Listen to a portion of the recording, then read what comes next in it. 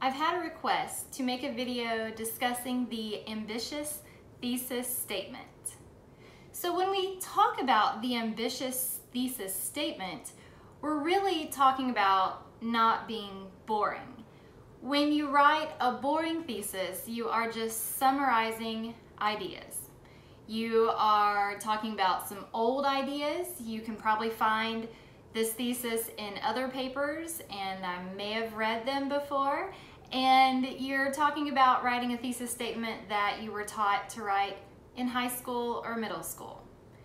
But now that you're in college, we want to aim for the ambitious thesis statement. So here are a few tips and strategies to make that thesis statement go to the next level. First, we're going to connect previously unconnected ideas. We're no longer talking about comparing apples to apples, because that's been done before. We don't even want to compare the apple to the orange. That's also been done before. So now your challenge is to compare the apple to the experience of flying a plane, or compare the apple to the world's best heart surgeon, or compare the apple to this idea. You get the idea. Don't compare the apple to anything that's been done before. Go beyond that. Come up with an idea that is unique and that is yours.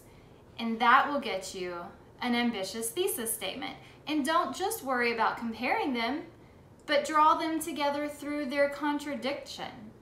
And then while you're thinking of something new, you might need some inspiration.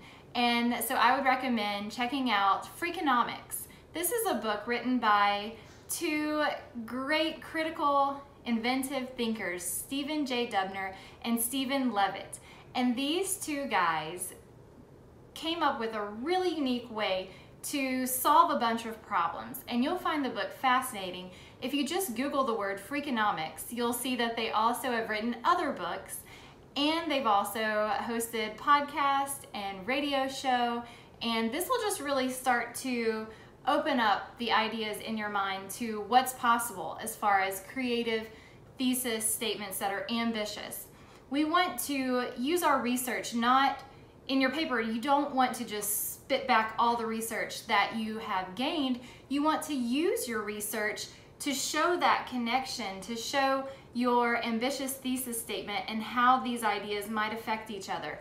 And so you are working to contradict common sense.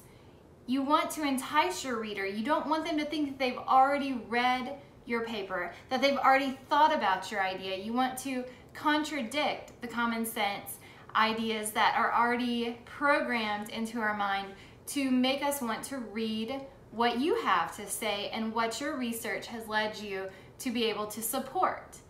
And also, you want to be risky. In an ambitious thesis statement, we go away from the shallow end, we stay away from the safety net, and we push the boundaries, and we really just go all in with our thesis statement. And maybe we are offering a crazy solution that might work based on our evidence, or maybe we are just bringing together two unrelated things in a way that makes sense with our research. And so just be ambitious in those thesis statements. Now let me talk about the quiz, the thesis statement practice quiz, and go over some of the answers, because I know there's been some confusion as you work through that quiz to decide which of the two thesis statements was the most ambitious. And so question one, the most ambitious thesis statement asked for the reader to do something to change the situation instead of just giving out information. Giving out information is safe, and that's not ambitious. Question two, you want to pick the thesis statement that contradicted common sense. Question three, that thesis statement, the ambitious one in question three, gave an absurd yet effective solution to a problem. That's ambitious. Questions 4, 6, and 9 use the contrasting word although to set up the ambitious thesis statement.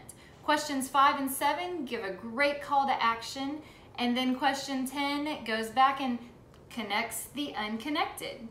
Now, go ahead and begin writing ambitious thesis statements, and I will look forward to reading your essays.